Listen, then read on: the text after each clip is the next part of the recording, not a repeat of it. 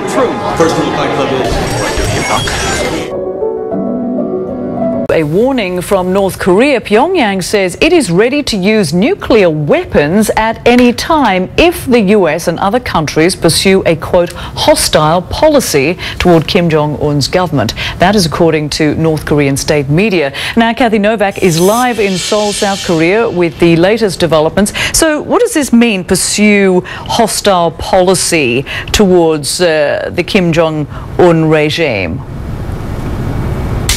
Well, this is a new threat that is coming out of KCNA, North Korea's state media. Back in 2013, North Korea vowed to restart operations at its Yongbyon nuclear complex. And according, it says, to the director of the Atomic Energy Institute in North Korea, that facility has normal operations, he says now. And here's a little bit more of what he had to say in this KCNA article. He says, as known by the world, the DPRK, that's North Korea's access to nuclear weapons, is an outcome of the U.S. hostile policy towards it.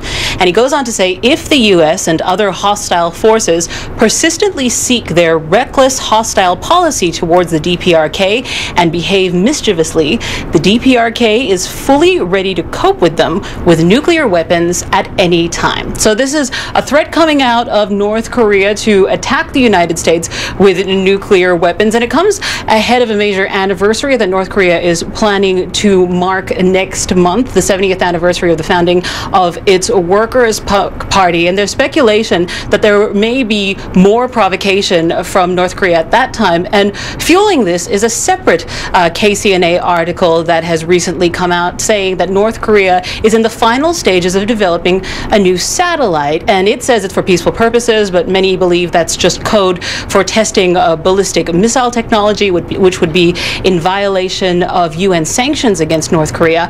I spoke to the United States ambassador to South Korea, Mark Lippert, and here's what he had to say about that.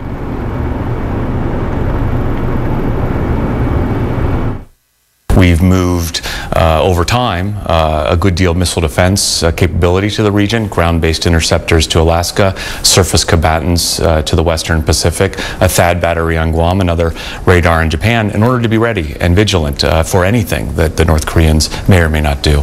North Korea does say that a satellite launch would be for peaceful purposes. Do you believe it could be anything but a veiled test of ballistic missile technology? Well, past practice has shown that the North has consistently violated United Nations Security Council resolutions, international norms, and conducted ballistic missile launches that have brought widespread condemnation from the international community.